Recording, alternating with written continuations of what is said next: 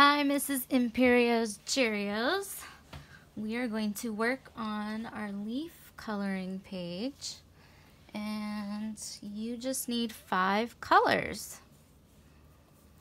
We need yellow, orange, red. I have a parrot in the background. Brown, and black. And if you have crayons, that would be the very best thing to use.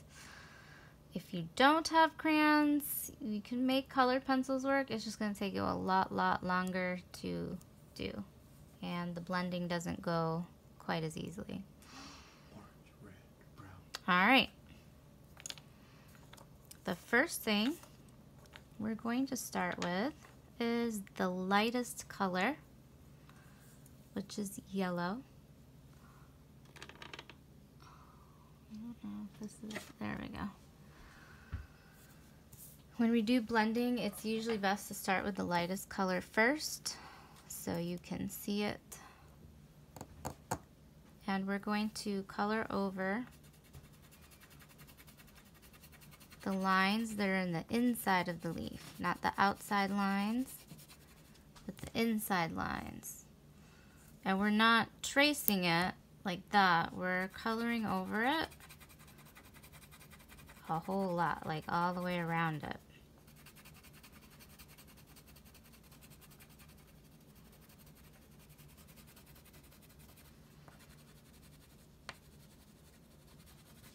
And the great thing about when I do coloring videos is that if you're ever needing a little extra time to go do something, like go to the bathroom, or you need more time to finish what you're doing, you can always pause it so you don't get behind.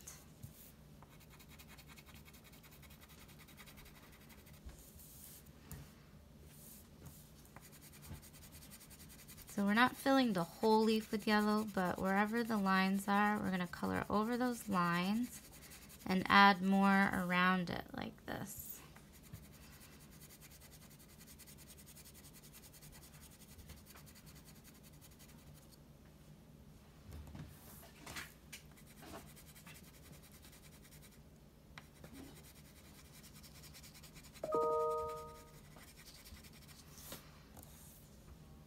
Okay, so our next color, next lightest color would be orange. Now we're going to take the orange and we're going to color over the edge of the yellow so it blends over part of the yellow. We don't want to cover over all the yellow, just some on the edge of where we colored yellow.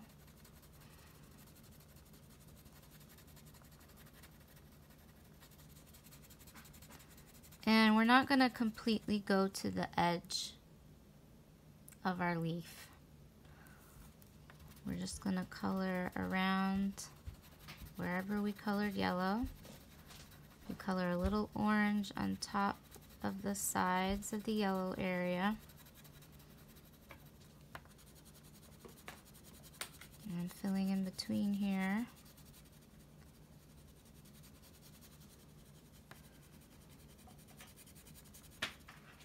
We were talking yesterday with the kids who did make it yesterday afternoon about how pretty fall leaves are. And they had collected quite a few, and they had fun showing them. There were so many different colors and shapes and sizes. God made lots of different leaves. And I was telling them how I think it's really nice. God didn't have to do this, but He made fall beautiful. The leaves that fall off the trees in the fall season are actually dying. They fall off, they're separated from the tree, The tree is where they get their life source, their food and nutrients and water and everything that keep the leaves alive as long as they're attached to the tree. But then they fall off because winter's coming and they die. But the whole thing is such a beautiful process because they turn all these different colors when they fall, and they're fun.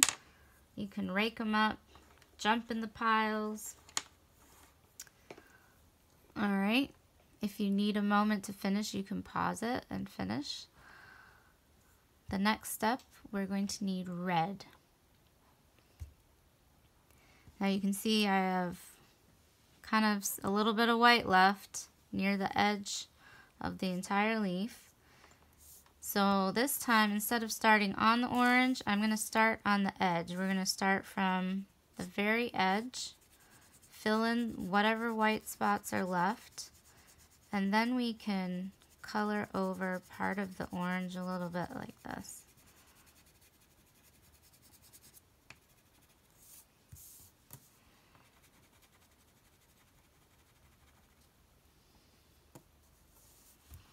And that's when like all the magic happens and comes together with blending.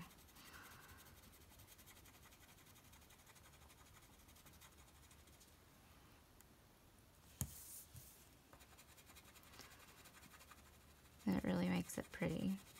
The red blends over the orange a little, the orange blends over the yellow a little. Kind of makes like a fiery color.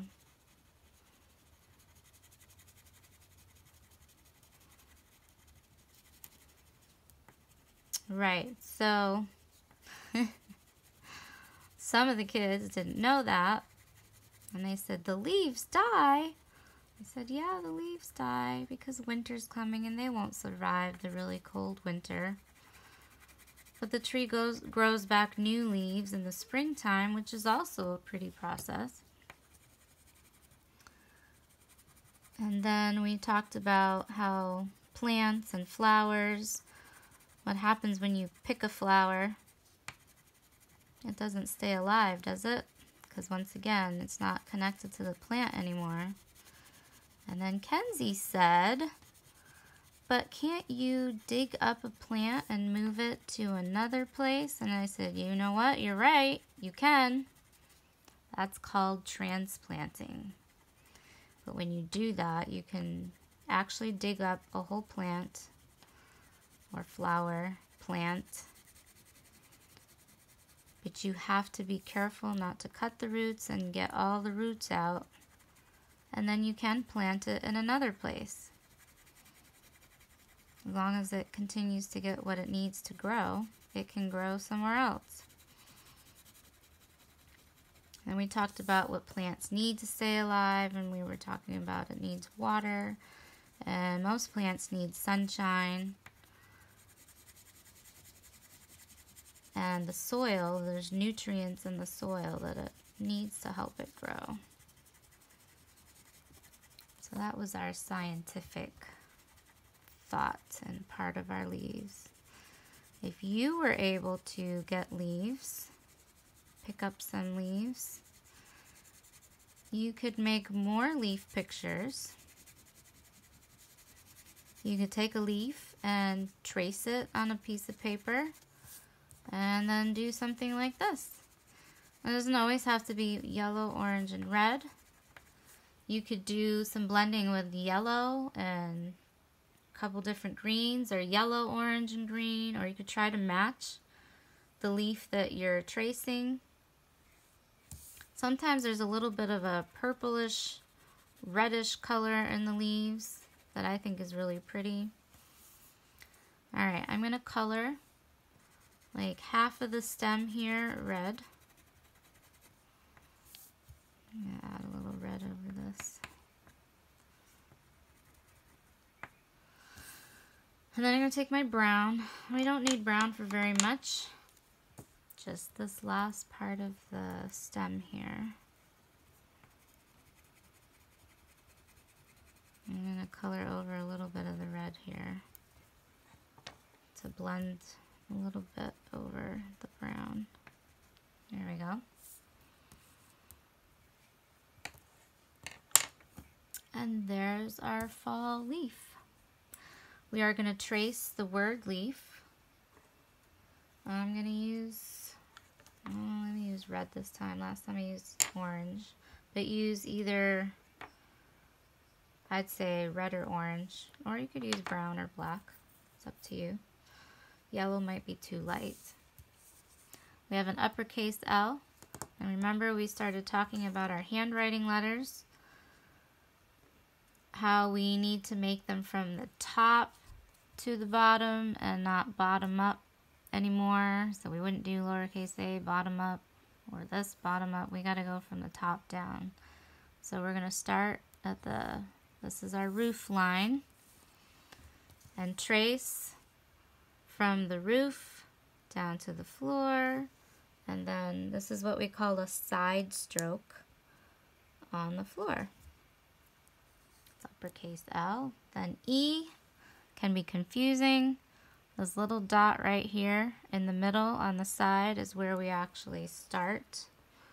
Maybe I'll color it in. And we go sideways, call it a short side stroke.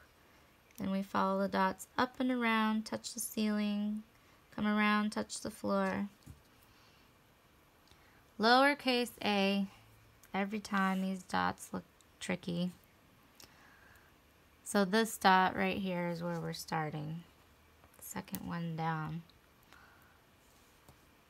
And we go up, touch the ceiling, curve around, touch the floor line, back up to the ceiling line, back down to the floor line. And then lowercase f, we start at the top, follow the dots, up and touch the roof, down to the floor, and then a short side stroke right on the ceiling line, left to right. And that spells leaf. Now if you want to add something fun to your picture, you can take your black crayon and right in this space here you can draw a circle like that. Color it in.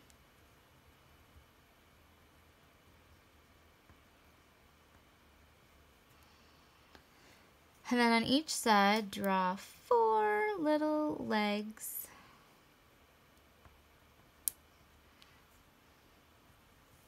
And then we can make a little squiggly line up to the leaf. And we have a cute little spider hanging from our leaf.